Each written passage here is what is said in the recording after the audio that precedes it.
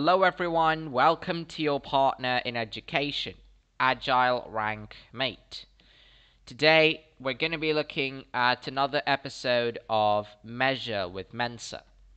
In this particular episode, again, we're going to be looking at some sample questions found in the Mensa examination, and we're going to discuss how to solve them effectively. Let's start off with our first question for the day, shall we? Here it is. Insert the correct mathematical signs between each number in order to resolve the equation. What are the signs? So we've got a pair of arithmetic operators. They will be added to this particular equation according to their sequence. And we need to find out which of these pairs is the correct fit in order to get us the product 21. Now,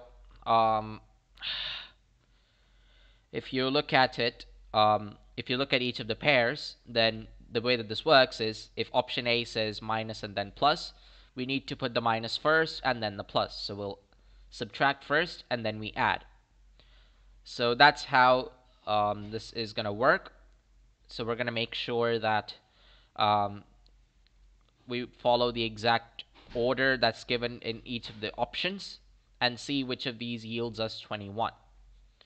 So, how do we solve this question? Well, this is one of those simple questions where you can just add and subtract together. Where you can just plug in the signs and then see if it works. So for option A, it'll be 11 minus 3 plus 7. 11 minus 3 gives you 8. 8 plus 7 gives you 15, which is not equal to 21. So A is not the right one. What about B? For B, the order is inverted. So what we get is 11 plus 3, 14. 14 minus 7 gives you 7. Again, the wrong answer. What about C? C asks us to multiply first, followed by addition.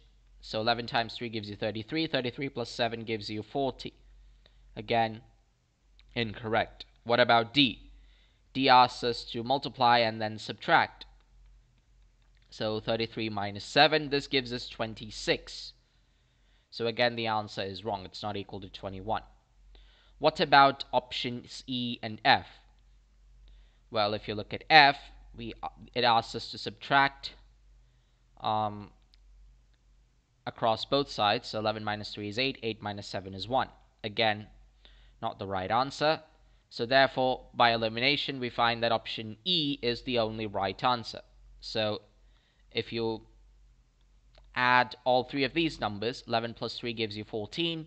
14 plus 7 gives you 21, which is correct. So therefore, option E, plus and then plus, the pair that contains two addition signs, is the right option.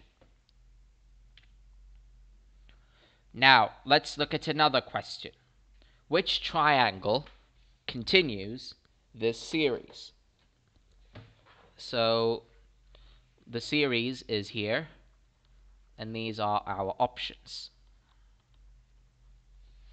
So we have a triangle saying 1, 1, 1, followed by 2, 2, 0, followed by 3, 1, 1, followed by 0, 2, 4.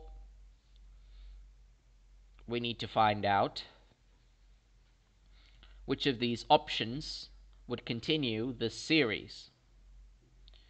Now, when it comes to figures, there are two ways of doing this. Either you can check out the actual numbers present in all the places and then find out a pattern, or you can use arithmetic operators between the numbers in a particular figure and then find out whether these products or yields of arithmetic operators give us some form of pattern. Now, for this particular case, if you look at the position patterns, 1, 2, 3 followed by 0, doesn't give us anything. 1, 2, 1, 2 might give us something, but in the options there is no 1 to succeed. And then you have 1, 0, 1, 4, again, nothing significant through that pattern. So we would need to use the arithmetic operators. So let's start by adding all of these. Now 1 plus 1 plus 1 gives us a total of 3. 2 plus 2 gives us 4. 4 plus 0 still gives us 4. 3 plus 1 again gives you 5. 2 plus 4 gives us 6, plus 0 is still 6. So as you can see, we find immediately a pattern. So over here, the pattern is the sum of all the numbers in the particular figure. That sum increases by 1 as we move along the series. So as you can see, the last triangle that's given in the series has 6. So the next triangle that we must have will have a sum of 7. So all we need to do is check out which of these has a sum of 7. 8 of option A already has 8, so it'll be greater than 7. So that option is incorrect. Option C, 2 plus 4 plus 0, that is 6. So again, that's incorrect. Option D has two 6's. Adding them gives us 12. Plus 2 gives us 14, so that's incorrect. 8 plus 4, again, you have an 8 over there, so that's greater than 7. So option E is incorrect. Option F has 7 as one of the terms, so 3 plus 2 gives us 5, 7 plus 5 gives us 12. Again, that's higher than 7. So the only option that is the right option here is option B, 3 plus 3 plus 1. See, when you put 3, 3, and 1, their sum adds up to 7. So therefore, that option is the right option here, because the next triangle to continue the series must have a sum which is 1 more than 6, which in this case is 7. Now, let's look at the final question for the day. Discover the connection between the letters and the numbers.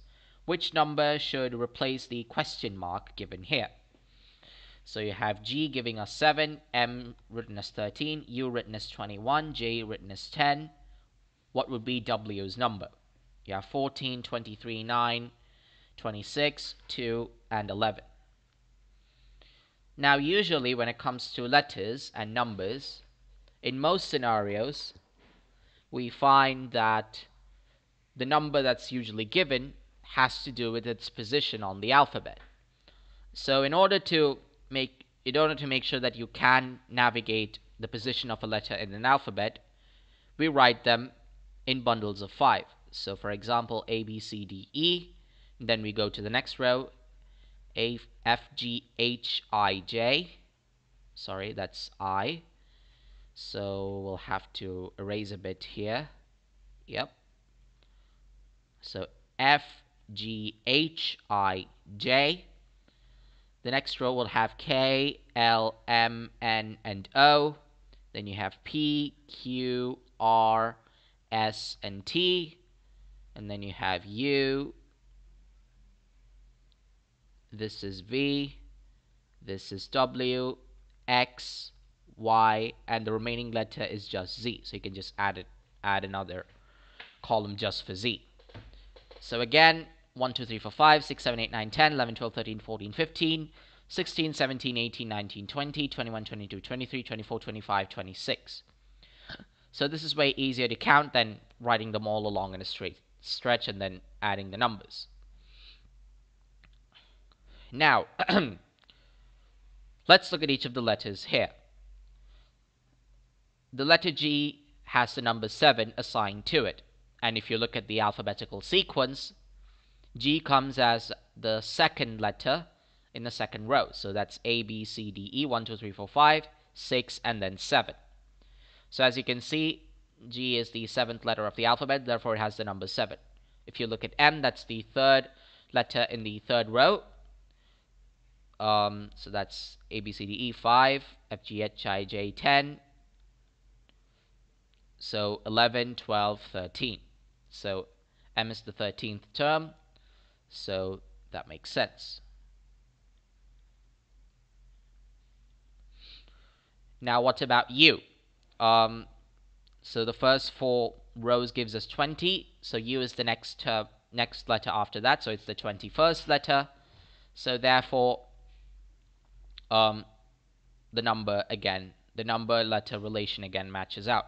J again is the 10th term, so that relation still holds true. So what we need to find out is the position of W. that would give us the number to replace the question mark. So as you can see, W is in the last row. So the fourth row gives us 20. Then you have 21, 22, and then 23. So the question mark must be replaced by the number 23. However, if you look at our options, you can see that option B turns out to be the option containing 23. So therefore, that is the right answer. 14 would give us N. 9 would give us I. 26 would give us Z, 2 would give us B, and 11 would give us K. My apologies. So 11 would give us K. So therefore,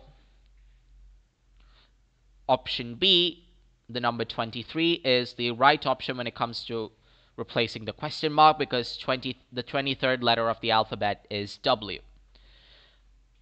So that concludes this episode of Measure with Mensa. We hope you found this episode interesting. For more of our useful and interesting content, don't forget to subscribe to Agile Rank Mate, your partner in education. If you want to get the latest updates from our channel, then please don't forget to hit the bell icon present below the video. So until the next episode, take care, stay alert, bye-bye for now.